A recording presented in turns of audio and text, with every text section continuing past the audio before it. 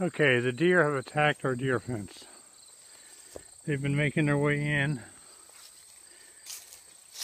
through a nice little hole that I've since patched up right here, and also one at the north corner.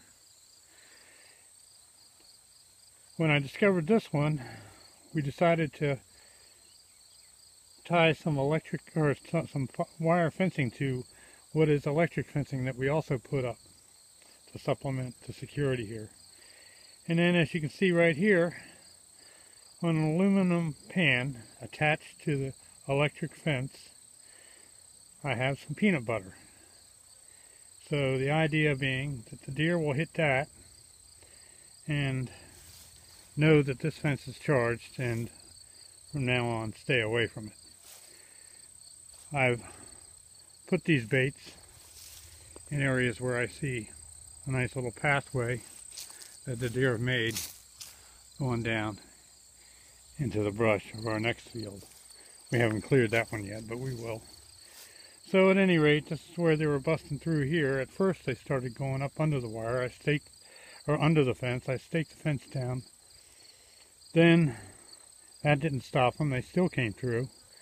So then we electrified it. That didn't stop them because they got through right here in between the electric fence somehow. I'm sure they got a little charge, but we found one deer in this field this morning, so we patched the holes with tie. I just retied them, little ties to pull the deer fence together, the temporary deer fence.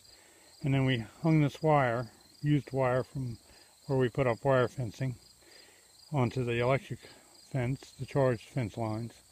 And then I put these aluminum pans at entry points or game paths up and down this wire fence to bait the deer to the electric fence, so that they can get shocked and realize that they shouldn't be here.